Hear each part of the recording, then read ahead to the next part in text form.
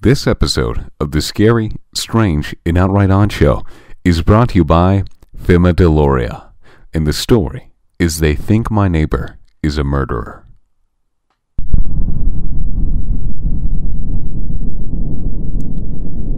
They think my neighbor, Mr. Howard Boyden, is a murderer. The police know something is up. There's been cops all around this area for a few days, but he's kept his cool until recently.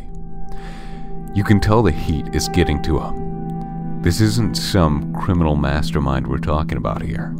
Everyone in the neighborhood knows he's a temperamental jackass, but nobody thought he was capable of killing someone. But the evidence is piling up, and boy, does it not look good for him. He's been pacing around his half of the duplex, muttering to himself, alternating between crying and punching the walls in frustration. God, he's annoying.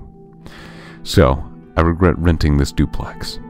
Now, I'm stuck here with him, stomping around, chanting, "Get it together, Howard," over and over again. Great.